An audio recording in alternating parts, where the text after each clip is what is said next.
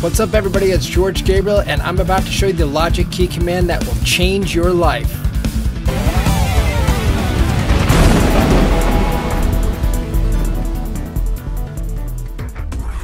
I can't tell you how many times I've seen people working in Logic and they're using the record button and they're using either a key command to record, but then every time they're doing it, they're having to stop, and if they mess up and they have to wait to record, and it's just a terrible process. And really the creative process is more like, let's just find something out. Let's just play around with the piano, maybe play around with the click, and then all of a sudden magic happens. You're like, oh no, what happened? I lost it. Oh, I wish I remembered that. I wish I was recording. There is a key command out there that is going to change your life if you don't know it already.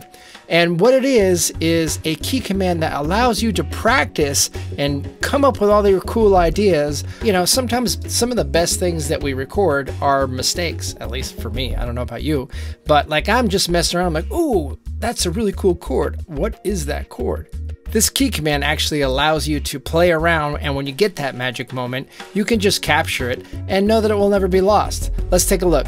Now I'm in my auto load in Logic here, and I've dialed up a grand piano. And typically what I do is when I'm writing something, I'll just like mess around with things, right? So I'm going to hit the space bar in Logic and just play it along to a click and see if some magic happens.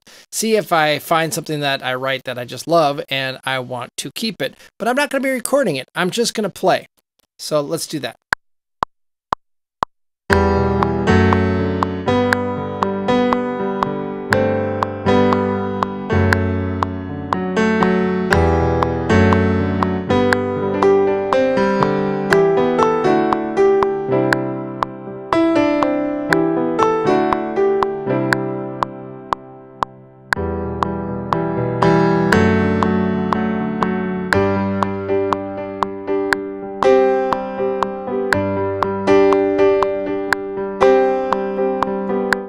Now let's just say I love that.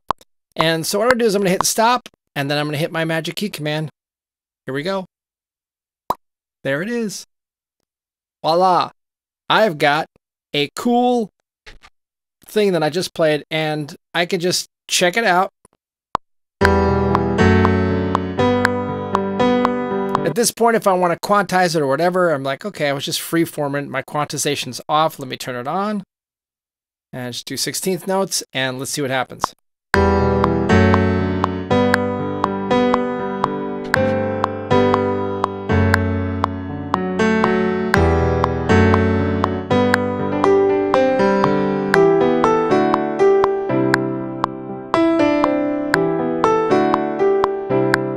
Okay, so it's all captured. So how did I get there? Let me show you. I'm going to go into my Logic key commands, and I'm going to go edit assignments. And in assignments, you will find in this little search area, you're going to hit capture. And you can see capture as recording is there. Now, my key command for capture as recording is shift return. So when I'm done, and if I like it, I hit shift return, boom. You could do capture recording and play, so you could hit shift return and it'll go back and play it over for you. But I just like capture as a recording because I don't necessarily want it to play over again. But this key command disables the need for you to have to hit record and mess up, hit stop, rewind, hit record. You can just play along. So if you want to set the key command to be exactly what you want it to be, all you have to do is click on capture recording, and you can learn by key label. So you just say learn by key label. I'm going to hit shift return, bada boom, bada bing. There it is, right? Now, if I take it out here, I'll just show you what that looks like. Learn by key label, boom, there it is. So now I have this capture. Now you can use whatever key command you want to make this happen. I happen to use this. I've used it for years, and it's enabling me to do whatever I want. So when I'm recording something, I can try some things out, and if some magic happens, I'm like, oh, what was that? I capture it, and bada boom, bada bing. I never hit record. I never have to go rewind. And when I do want to rewind and start over again, I use, let me close this out here. I use command period on the keyboard. So let's just take this out for a second. And if I start over again, let's say I mess up.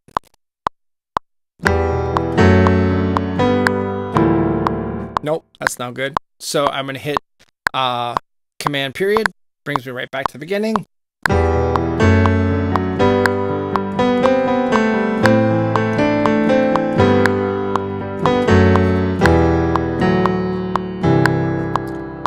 If I like it, capture it, and there it is. Nice, easy, simple key command that doesn't really come default with a key command in it. And if you don't know that it's there, you'd never know to use it. That is a game changer for your creativity. You will never have to hit record and rewind again if you use this. I promise you, you're going to think, wow, how did I ever do it before? It's just a simple key command that is relatively hidden. If you don't know it's there, you never use it. You think you have to hit record, which is a bummer because that's a waste of time.